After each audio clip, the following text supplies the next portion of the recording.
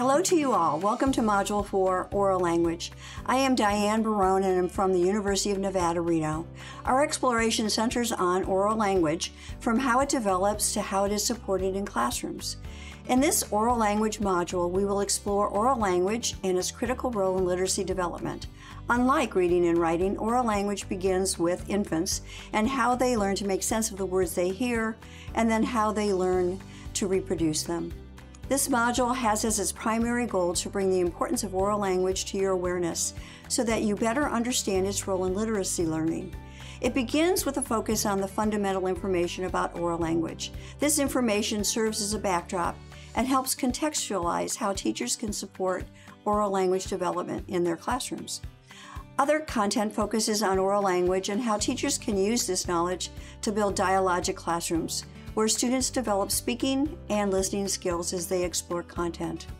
Finally, it offers strategies to encourage oral language and methods to assess students' oral language. While the expectations for oral language in classrooms may seem obvious, just engage in talking and listening. The reality of creating classrooms where student voice is used for effective engagement in learning activities is challenging. A dialogic classroom requires thoughtful and intentional instruction focused on content and oral language engagement. The importance of oral language cannot be overstated. Britton emphasized that reading and writing can only develop when surrounded by or immersed in talk. He wrote, "Reading and writing float on a sea of talk."